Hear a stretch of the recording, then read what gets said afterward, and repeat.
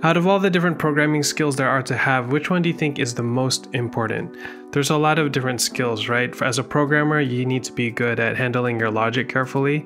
You need to be good at math, need to be good at passing your data from one module to another, being able to coordinate between different data modules. When it comes to working on a team, you need to be able to know how to code with someone else and code on the same code base, and then learn how to integrate your code with their code and make sure that everything's working carefully on that front. But after coding for 10 plus years, I think there's one skill that really stands out, and that skill is self-learning. Now, some of you might be thinking that self-learning is a cop-out answer, because if there's any skill that you're lacking, you can just self-learn that skill and then you have all the skills that you need to be a good software developer.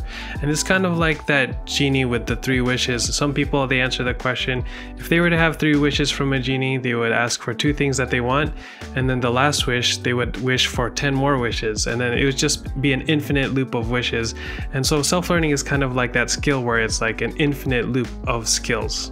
But before you click out of this video, I want you to hear me out, because I do have some good reasoning and some anecdotes on why I think self-learning is the most important skill to have as a software developer. You see, I think a lot of beginner programmers have it the wrong way. A lot of them keep thinking, oh, I need to learn this programming language and then this programming language, and I need to get better and better and better at those programming languages. But I think what you really need to do is you need to learn how to self-learn other programming languages. And this is why I don't think boot camps are really that helpful, because you can go into a boot camp, you can learn a lot of practical things, and these are really helpful things, especially if you're going into a certain software development field and then you have a boot camp in that field. Then it's really good to have like a survey of the skills that you would need to go into that field. But the boot camp is not going to teach you how to self-learn the other programming languages, all the different frameworks, and all that there is in the software development world. You can be a master at the thing that the bootcamp teaches, but what happens if that technology becomes obsolete? Would you be able to then learn other programming languages or frameworks and learn the next big thing and then be able to adapt? So I would say we need to focus less on a particular tool and a particular framework and a particular language, and focus more on being a self-taught developer and acquiring that most important skill of being a self-learner. So in this video, I'm going to be talking more about self-learning, share some anecdotes about self-learning as in my experience, and also some observations about the world, and you'll start to see really why I say that self-learning is the most important skill as a software developer. So my name's Henrik, and I'm here to help you learn the software skills and tools you need to grow in your software development journey and become a self-learner. So let's get started. By the way, if you're in the early stages of your programming journey, I've got a special gift for you. It's called my 30-day beginner coding challenge. And it's a guide that will take you from no coding experience to building your first 4 projects. And the best part is it's free. It's a free gift to you. In this coding challenge, I guide you in 30 days to build 4 programming projects, and I give you some tutorials that are in C. But of course, these projects are really generic and really beginner friendly, and so you can actually code them in different programming languages. You can still benefit from this guide because you can just take the principles that are in my challenge and then apply them to your programming language. You can find the challenge in the link in the description, and if you download it and pay attention to what it says, you'll definitely learn some fundamental programming concepts that will give you a good foundation to your software development journey. So as I was alluding to earlier, it's kind of dangerous if you're just focusing on one particular programming language and one tool and one framework, and that's because there are so many different programming languages and different frameworks out there. And when you're a programmer, you'll start to see that one programming language may not be enough. You're going to need to learn how to pick up other programming languages. And this was my experience when I went to my first company. When I went to my first company, the only programming language that I knew was C. And it's interesting because when I went to that company and they asked me to code, they needed a software developer. They asked me to code, and the first programming language they asked me to code in was C++.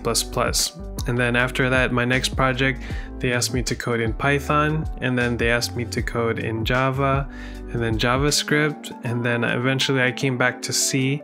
And that's all that to say is that, and my company was a research company, by the way, And the reason why we had these different programming languages is because depending on the research that we were doing, we really had to focus on a particular programming language.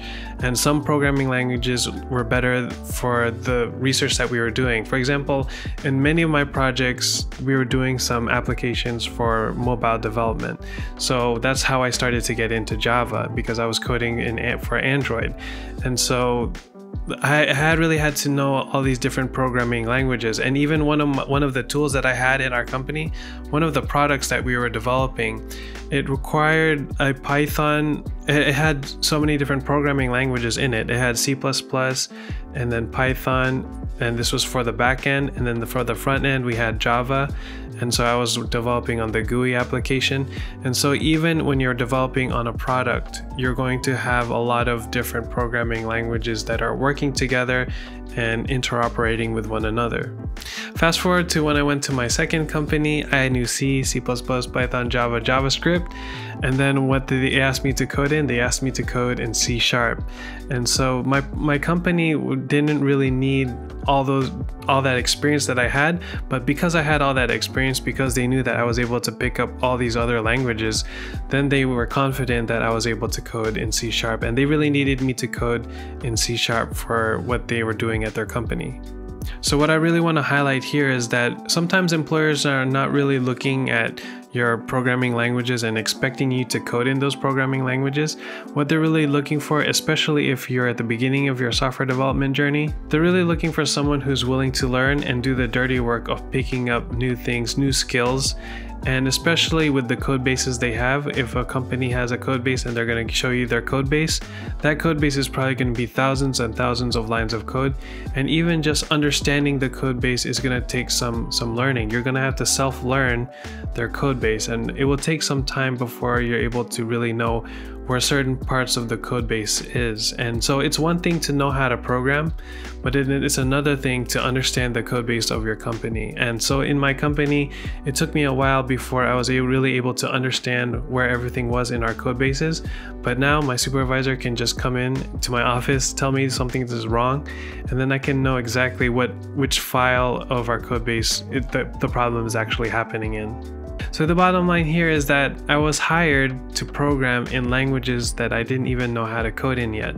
And that's why I think there's a danger when you're focusing too much on a particular coding language, because say you're going to apply for jobs, you don't know what programming language you're going to be coding in the company that wants to hire you. You don't want to get too into the weeds of a certain particular programming language, and then you go to the company that wants to hire you and they don't actually care if you know how to code those kinds of things. They want you to pick up something new. And so that's just something to keep in mind. You really want to be able to have that skill of self-learning, because that's probably what you're going to be doing when you start your first job. So some key takeaways from my jobs, especially that first job because it was a research company, and that is that software development is often about the easiest and shortest path to success. Whenever we're coding something or we want to develop something, we want to implement our research into a proof of concept, we're really looking for the path of least resistance, the path that will take us to success in the easiest way possible. And so that often involves self-learning, and that's because there's going to be new technologies out there, and we have all these different new technologies, these different programming languages, these different frameworks. Then we're going to choose the one that's the most development, that's the least cost. And so we're not going to be using the same old tools that we're always using. We're going to look for more advanced tools that we can use to implement our research. So I want to zoom out a little bit. The reason why we have so many different programming languages and tools out there is because the digital world is constantly evolving, constantly changing, and constantly growing. I remember when I was young, my parents bought a big computer and we had to fit it on our shelf. We had our own shelf dedicated for that computer, and it was really big, but it was really simple. It was just a console, and my mom would type in words. You would just type words in there and then use it to print out some official documents. And then fast forward, we got Windows and Windows 95, Windows 98. And then fast forward some more, I started to see Mac computers in my schools. And then fast forward some more, we started to get iPhones, Macs, and then Android, iOS. And then fast forward some more, we have React, and then we had all these cool web browsers, and then now we have AI. And a lot of people like to ask if AI will replace programmers, and I've made a couple of videos about that if you're interested, but I think the antidote and the way to become AI proof is self-learning. I do believe that AI will replace programmers as we know them today, but I also believe that programmers, if they're going to stay relevant, they're going to change as well. And the only way that they can really change is if they're self-learners. And so if you want to stay relevant and stay AI proof, you need to have that important skill of being a self-learner. Once you're a self-learner and AI is starting to become more integrated in our software development industry, then you'll be able to adapt and know where humans are actually needed in the software development world. And so that's why being a self-learner is really key. You can really self-learn the skills that you need to stay relevant in the software development industry. I remember when I first joined the workforce and I talked to my coworkers who were much older than me. Some of them were 30 or 40 years in the field, and they would tell me that they originally coded in Fortran. And so they coded in Fortran or assembly, and then over time they started to learn C, and they learned C on the job. But for me, I learned C in university. And so you can see how there's a progression of technology that has grown in our industry, and they've had to adapt. They had to keep changing, keep growing, and those skills that they had before with Fortran, those became obsolete, but they didn't become obsolete because they self-learned C. And it's not just about learning more and more programming languages. When I talk about self-learning, I'm also talking about self-learning different hardware as well. And so when there's new hardware that's coming into your industry, you're going to have to adapt your code to the new hardware. So being a software developer is not just about learning a particular set of skills and then you're done. It's actually a process where you're continually growing, and you have that one skill, which is self-learning, and that self-learning is helping you learn more skills and more tools, more programming languages, and then over time you become a better software developer and you can do more things in the software development world. Alright, so those are my thoughts on what is the most important programming skill, and that is, for me, it's self-learning. And I'd love to know your thoughts. Do you agree with me? And if you don't agree with me, what do you think then is the most important skill for programmers? Alright, like I mentioned earlier, if you're just starting off in your programming journey and you don't know where to start, you can download my 30-day beginner coding challenge. And it's a 30-day guide where I teach you how to build those 4 beginner programming projects. It's really beginner friendly, and I go step by step on how to build each one and go through the tutorials that you need to build each one. So download that in the link in the description. Alright, that's it for this week's video. I hope it really helped you out and gave you some insight and clarity on what you should be focusing on when it comes to self-learning how to code. And I hope it also encourages you, because this skill of self-learning how to code is actually a skill that you're going to be continually using. And if you foster this skill more and more, then you'll be able to do great things in your software development journey. And so if you really like this video, please like, share, and subscribe to the channel. And I'll see you in the next one. Peace.